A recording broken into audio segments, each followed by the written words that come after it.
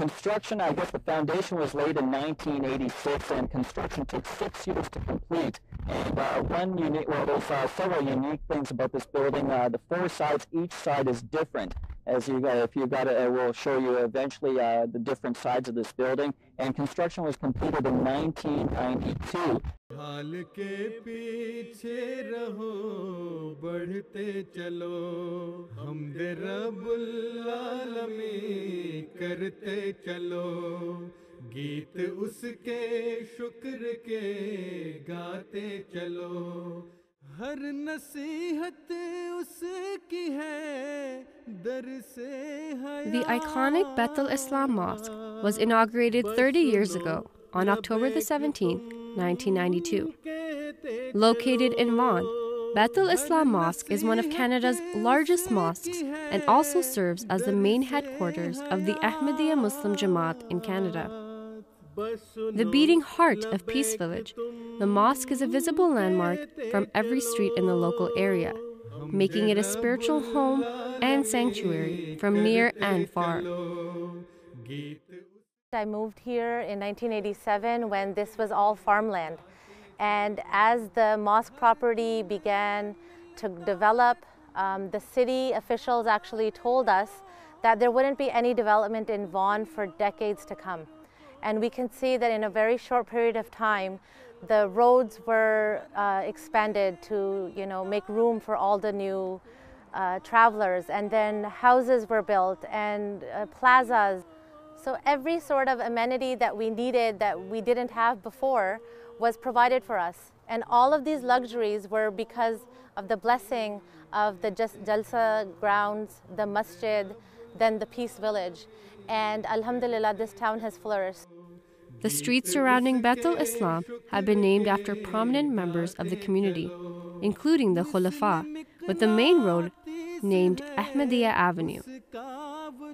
Celebrating 3 decades of Baitul Islam takes us down memory lane to the very beginning when the foundation stone was laid by Hazrat Khalifatul Masih IV Rahmatullah alayh in 1986 in what had previously been a cornfield along a lonely highway.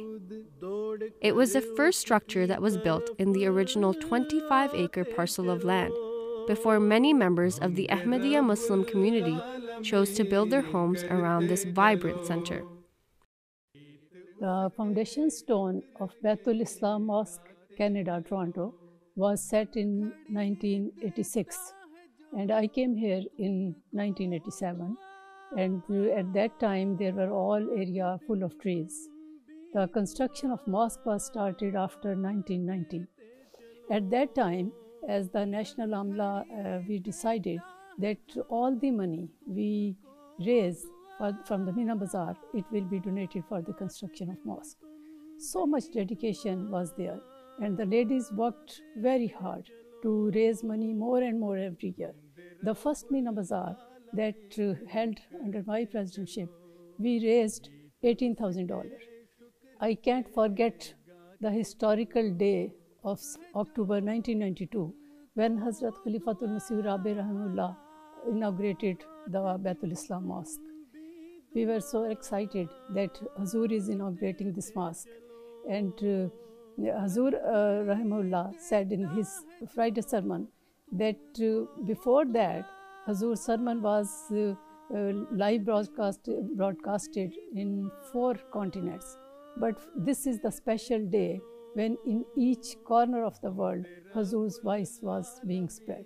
This was the revelation of Hazrat Masih Maud Islam. I will cause thy message to reach the corners of the earth. I have lived in Peace Village for the past 18 years. I can still remember when the Ahmadiyya Park was not built and it was large hills of sand. The path was made by members of the Jamaat that would walk physically by their footsteps for all 5 daily prayers. Over time, the masjid became a second home for my siblings and I. We used to attend Nasrat and Waqfino classes, play in the park surrounding the masjid, make friends, and grow up in a community that would help and support us.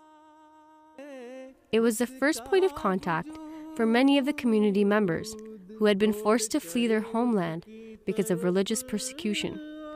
In fact, it was the first place where many came because they were free to profess their faith and identify themselves as Ahmadi Muslims without fear.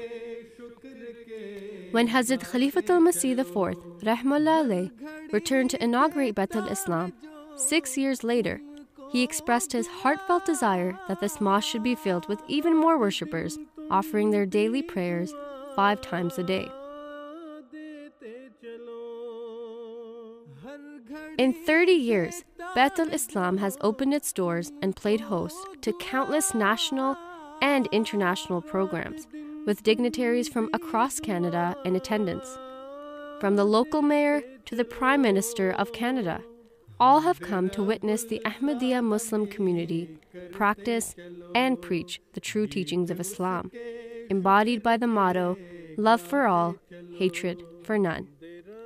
MTA International, Canada Studios.